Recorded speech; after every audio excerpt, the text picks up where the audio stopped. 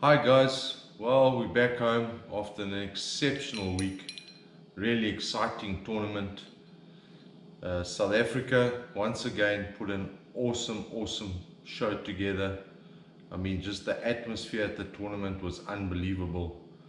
The way everything was set up, the way stations, the display areas.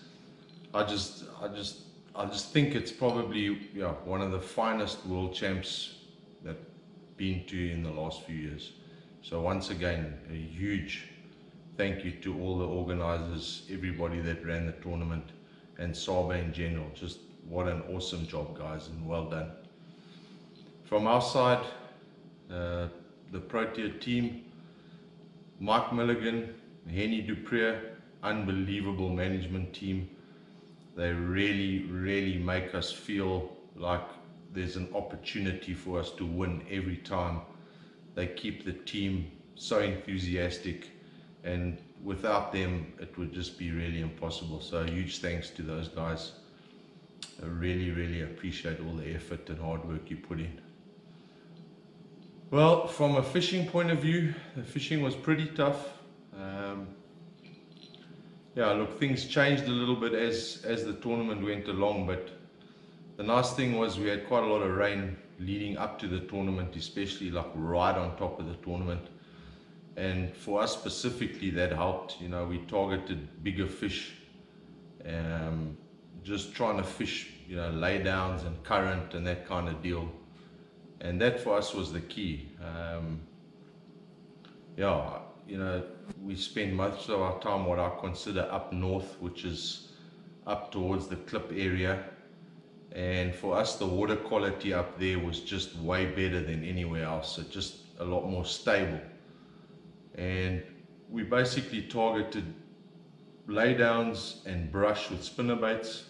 And then when we had the opportunity to get into the areas where there was current, then we used stuff like pitching baits, small items, 3 to 4 inch units, and the spinnerbait as well. The spinnerbait was really the key for us, and that's what produced the majority of big fish.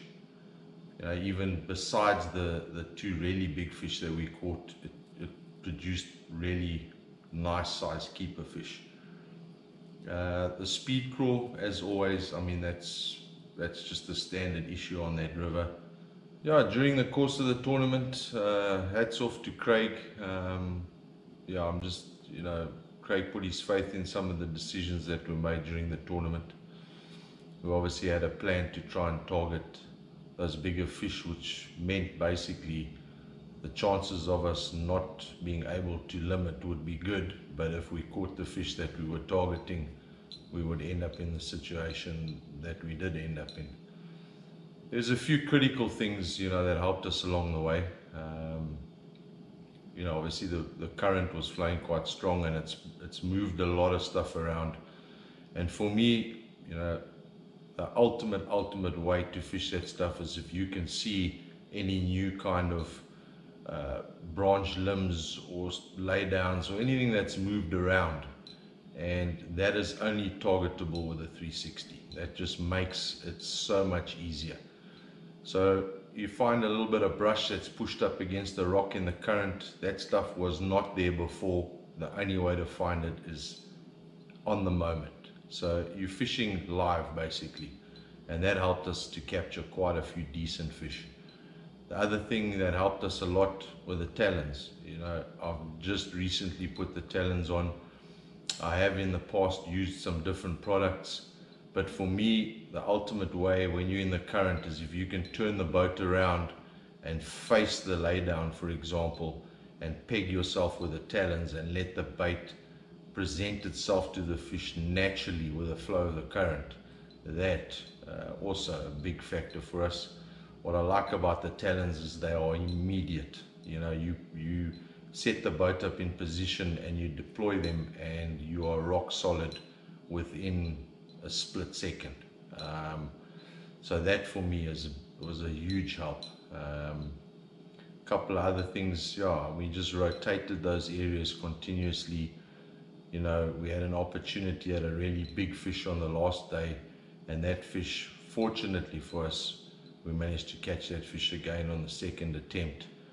And that fish had just basically moved up a little bit in the current and was sitting in a bit of a current break. So, you know, that was an awesome fish to catch. Although we caught the 3.18 on the second day, the 3.2, yeah, that was the most unbelievable experience catching that fish on the last tournament day. Really, really pleased with the overall result. We never expected to end up the way we did, and I'm so very proud of the South African team, the way that everybody performed. Every single fish that was caught during that tournament was important to the outcome of that event. But from a personal point of view, I just, you know, I'm so proud. I know,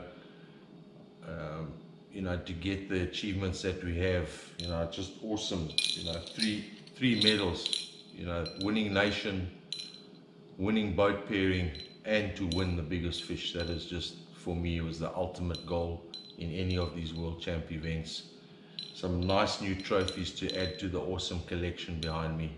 I'm just really, really excited and amped now to move on to Lake Murray 2020.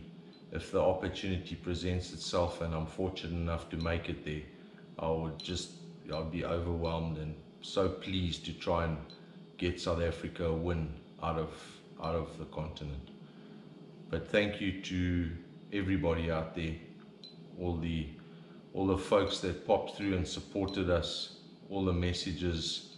We really appreciate it, and as Team South Africa, we'd like to thank everybody, and I'm hoping that we made you guys exceptionally proud.